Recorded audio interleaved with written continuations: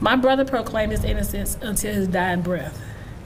From the day he was arrested to the day he died, Lee always insisted that he did not commit this crime and that he was innocent. The state executed Patricia Young's brother, Liddell Lee, on April 20th, 2017 at the Cummins unit near Pine Bluff. Now she's suing to get access to evidence from the crime scene.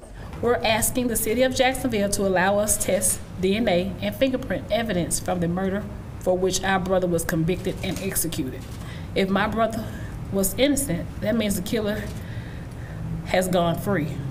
According to the lawsuit, the evidence has never been tested with modern technology. The Innocence Project and the American Civil Liberties Union got involved with the case just weeks before Lee was executed. We've had some of the nation's leading experts in forensic science look at that evidence, and their findings are deeply troubling.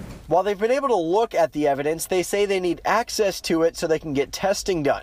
The lawsuit has been filed in response of the Jacksonville Police Department's decision not to release that evidence for testing. Our organizations will pay for the testing. We will pay for the experts to analyze the evidence. Both sides can have access to it. The process can be open and transparent. The lawsuit names the Jacksonville Police Department, Police Chief Joseph McCullough, the City of Jacksonville, and Mayor Bob Johnson.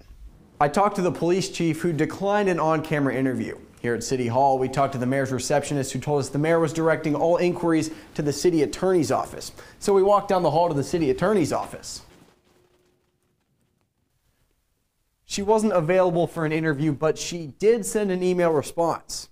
In her email, City Attorney Stephanie Friedman said that, quote, under current Arkansas statutes and case law, the city of Jacksonville is prohibited from releasing the requested DNA physical evidence for public inspection, end quote. She also sent a copy of the email she sent to the Jacksonville mayor and city council members explaining the city's legal position on the Freedom of Information Act request for Lee's DNA. In Jacksonville, Cole Zimmerman, 4029 News.